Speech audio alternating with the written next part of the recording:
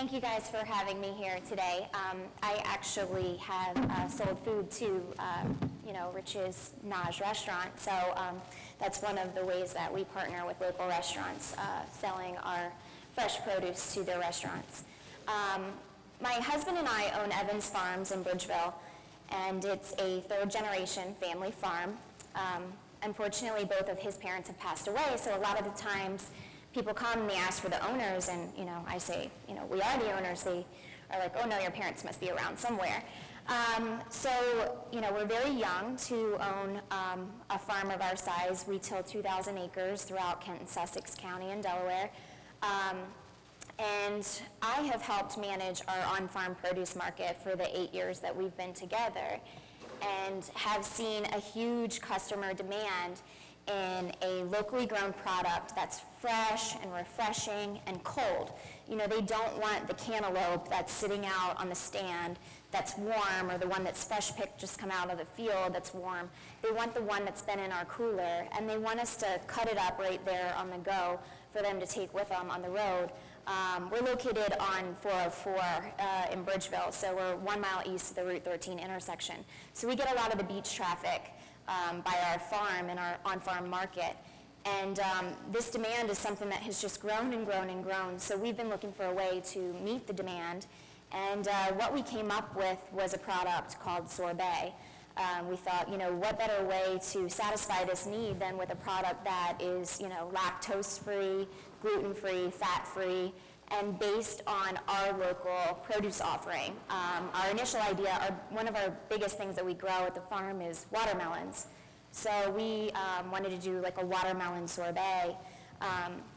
We also do a cantaloupe sorbet at the Frozen Farmer now. So this has been an idea of ours for the past 4 years. We've been working really hard to make this come about. And in the time, every local creamery has popped up here and there and everywhere, and we're like, okay, every year that goes by, we're missing out on establishing ourselves in this industry. So our idea this year was, hey, we have to hop on board this train somehow, some way. And what we had initially thought was to operate in a mobile food truck. So this is actually our food truck. And my mom, Jo Ellen, is a big part of our business as well. She has 30 plus years in accounting. She was the executive director of finance at the Harrington Casino, and actually quit her career field to help us with the Frozen Farmer. She's the financial side and also the production side. My mom's been making homemade ice creams for 10 plus years. And the kids in our family, instead of asking for birthday gifts, they've been asking for my mom to just bring her ice cream. So it's that good, and it's amazing that she's got such a passion for it. So when we shared our idea of sorbet, my mom was all on board. She also does the recipes in our CSA program. We send out a newsletter every week, and we call it Mama Jo's Farm Fresh Recipe. She's what we call our resident Mama Jo. She does Sunday suppers for us on the farm, and I think people have enjoyed receiving her recipes through our CSA program on the farm. So she just seemed kind of like a natural fit to be our business partner in this effort. We went away to school in February to learn how to make our products. We went away to the Ice Cream University, where we have since hired our teacher, Malcolm Stogo, who's kind of world-renowned in the ice cream industry, to be our personal consultant for the business. He taught us the ins and outs and everything, but the biggest thing he taught us was that we cannot operate a production facility in a mobile food truck. So that sent us for a tailspin in February because our whole entire business plan changed. We came back home having to break the news to my husband that we had to find a production facility and find it soon. So we looked for warehouse space and rental space, and everything was super expensive. And Heritage Shores has been a longtime partner of our farm. We sell produce to their Past Waters restaurant, and the VP of Brookfield Homes over there and I have become good friends over the years. And I was sharing our idea with her, and she said, hey, we've got the snack bar behind the pro shop vacant, and we love you guys, and we want to be more friendly to local businesses, so why don't you operate your shop out of our snack bar? And so that kind of gave us the production facility to accommodate the mobile food truck. And really the purpose of that facility is just to stock this mobile food truck so this mobile food truck can sell on our farm. The fact that we get a double retail location over there in Heritage Shores is an added bonus. And since then, we've been approached by our grocery store partners. Evans Farm sells to about 40 grocery stores throughout Delaware, Maryland, DC, and Virginia. And 2 of our major retail chains have actually approached us about our sorbets and our ice creams, wanting to sell them in their local grown goods section. So that's been an exciting prospect for us. And wholesaling our product has kind of become a new phase of our business plan that we've really been growing lately. Our products include the sorbets, as I said, and then we also expanded into ice cream and a product we call Nice Cream, which is a part sorbet, part ice cream mix. We're also selling fruit popsicles and smoothies and made-to-order juices as well. I'm out of time. Great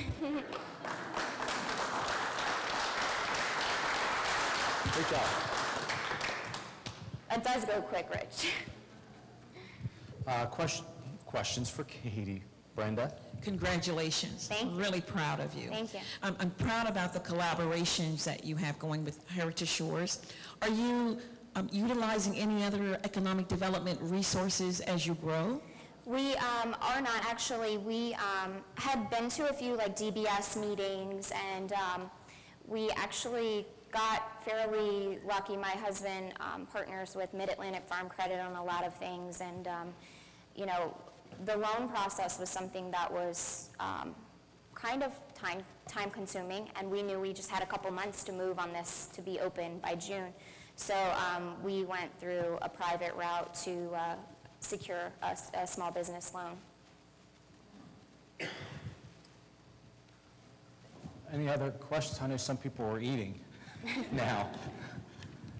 Taste testing. Yeah, this is the cantaloupe sorbet that everyone's sampling. What is the cost associated with producing the product and then the cost of purchasing the product?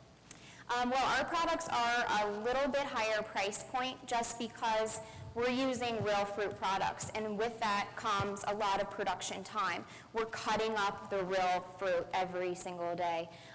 So it's labor intensive. It's not like a lot of the traditional creameries where they're just mixing a base with a mix and then you have a flavor.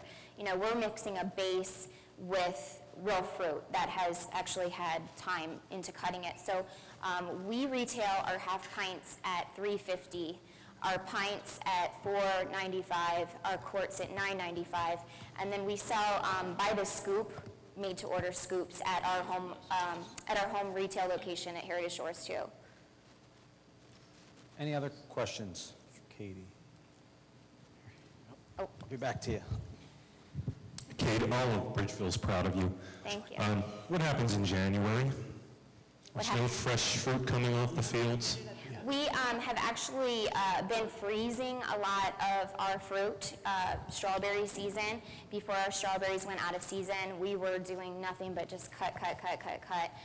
Before we even opened our doors to the public, we were storing fruit away, and we're doing the same thing right now as we're coming into local cantaloupe season. This has been a really great avenue for us as farmers, because with farming there's a lot of wasted product. Everybody wants their cantaloupes green for some reason. They don't want them soft and ready to eat right now. They want them so that they have to go home and set them on their counter for 2 to 3 days before they can actually eat them. Same thing with peaches. So the softer peaches, the softer cantaloupes, those that we would traditionally mark down for $1 or something at our home market stand, are the ones that we're taking right over to the frozen farmer kitchen and cutting up, because they're the sweetest ones. They're the ones that are going to make the best end product. So this has been a great avenue for us to store away in the off season some fresh fruit too. We've been freezing a lot. Sugar-free? Our products aren't sugar-free. We've had a lot of requests for that, but we are actually working on a sugar-free product. And last question. I heard you briefly say business plan. Do you have a business plan? We do have a business plan. I can't tell you how many times that business plan has changed since February, and it's still changing. But yes, we certainly do have a business plan. That's something that we had prepared over the winter months in going forward with this. Wonderful. Are there other questions? Do you do events? We will be doing events. Our mobile truck is actually on its way to us right now. It's not here. We had it made in Florida, and it should be here by Friday. So we're very excited to receive our mobile truck, and we will be doing events. We haven't committed to any just yet. We want the truck in our driveway before we actually sign up for anything. But when the truck isn't at events, it will be parked at our home farm to do fresh scoops there on our 404 location. And then, we're doing the fresh scoops at the Heritage Shores location as well. How did you go about selecting someone to design and do the wrap for you on the truck? The wrap we actually worked with their design team on, and I wasn't 100% satisfied with the concept that they were coming up with. And I actually sat down with my 2.5-year-old one afternoon as she was coloring, and I took her colored pencils and just drew it by hand. This is the inside of our mobile truck. And so I sent that to our sign guy. We use Impact Graphics on the farm, and Zeke Wing. And Zeke kind of put my hand-sketched drawing into a fully designed wrap and sent that to the company. So the concept of the wrap is actually taking the tractor, plowing up, the watermelon and the strawberries and the cantaloupe, and then you have the beet growing out of the ground into a juice glass, and the transition from the field to an actual tangible product that you will consume. The apple on the tree pouring down into the apple juice glass. The fruit popsicle, the fruit ice cream, and the sorbet there too. Go ahead. I was just wondering what type of marketing you were doing to get word out. Are you really relying just on people passing your 404 stop and stopping there, or are you reaching out on Facebook? Just kind of your marketing plan. That's a great question. My background is actually in public relations and marketing. I have a degree in PR and worked briefly for the Delaware Farm Bureau as my first career job doing their public relations, and before I transitioned to a company called TSN Communications.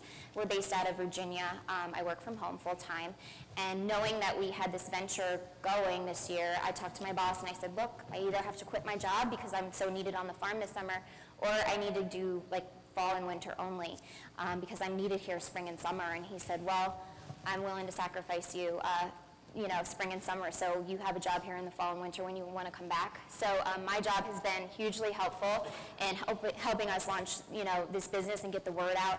They've helped us distribute our press releases. I write press releases professionally for companies all over the country. We've had a lot of local media coverage that has kind of come free for us from doing the press releases. I actually was on my way here this morning and did an impromptu radio interview. And a lot of the local media coverage that we've secured has been, just through my public relation background. We do have a website, thefrozenfarmer.com, that we're promoting this company through. And also we're, really active on social media as well. Instagram and Facebook has been integral. Yeah, congratulations, Katie. What are your plans to continue production in the winter months? Well, again, this is how our business plan is kind of evolving and changing, day to day. We are planning to be open through the fall season because we have some really cool fall flavors that we're very excited about. Maybe some sweet potato sorbet or ice cream or ice cream, some pumpkin ice cream for sure. But, our farm really kind of winds down in the fall. Again, our main traffic is the beach traffic. So when school starts back, the farm really kind of calms down, and we anticipate that the Frozen Farmer will a little bit as well. We certainly hope that the public, will support us enough locally, and certainly, if we do get into these grocery stores, that will be something that will be in production for our stores and all of our wholesale avenues throughout the winter months, but probably be closed for retail through the winter months.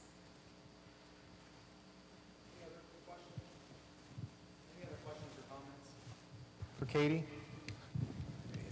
Excuse me. I just think it's a really cute idea, and even when the winter months we are closed, will that be available to go to the beaches or to the special events and all? Certainly, yeah, we're still, I mean, because we'll probably still be in production for the winter months, we will still have our mobile truck available for those months as well. And I should mention that our mobile truck will be getting into the farmers markets that we participate in too. You know, I've definitely talked to Georgetown Farmers Market about the truck coming, Milton. Evans Farms participates in 4 farmers markets Wednesday through Saturday. And, you know, this is just kind of going to be a neat, you know, different farm-to-table relationship. You know, we actually are the farmers and the chefs themselves. We do a lot of farm-to-table demos with our restaurant partners, and there's the big farmer and the chef competition in Sussex County now and in Wilmington every year too for the March of Dimes. And we're looking forward this year for our first year as being wearing both hats. We've always partnered with different restaurants for this competition, which just draws a huge crowd for a great cause. And we're so excited to really wear both hats for the first time. Any other comments or questions? Okay. Just make my way over here. Walk off that sample I just had. You are advertising low-fat and it's healthy and this sort of thing. Have you ever considered partnering with all the mini gyms that are opening up in the area? We have actually, that's a great question. In working with our menu, because we're farmers, you know, we don't have a lot of restaurant experience. I mean, yes, my mom's our resident farm chef, but she's never done it professionally. We actually worked with Ryan Cunningham from Abbott's on Broad Creek with some of the flavor pairings. He gave us some great suggestions. He was our very first meeting. And then we have partnered with the Powerhouse Gym in Seaford, Scott Owsley with Sweat. Scott's provided us a lot of smoothie recipes. Like Scott, he's a great guy. And he's also told me like what vitamins go well with, you know, what vitamins and, you know, what fruit has what vitamins in it, and, you know, this packs a punch of this nutrient and that kind of thing. So Scott's been really helpful in helping us, you know, develop our menu. And we do plan, once we get ourselves established, and I should say that we opened officially to the public on June 18th. So we're a relatively new company. Once we get comfortable enough with making our own products, Scott has given me a huge list of his smoothies, his signature smoothies, that we are going to offer on our menu as like weekly specials, and then give members of the Sweat program a discount on those offerings. So we're definitely open to that, and I'm very excited about that partnership.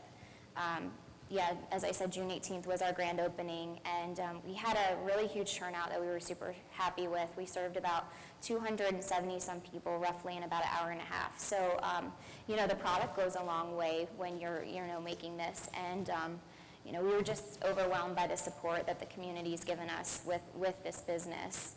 And again, I mean, you know, you mentioned with the breweries that there's so many, and people say, you know, why are you opening another brewery? And we've kind of faced that same question with the ice cream avenue of this. You know, we're nestled in between 2 competing creameries. We don't necessarily look at them as competition because we have a different product offering. It's more of a health avenue.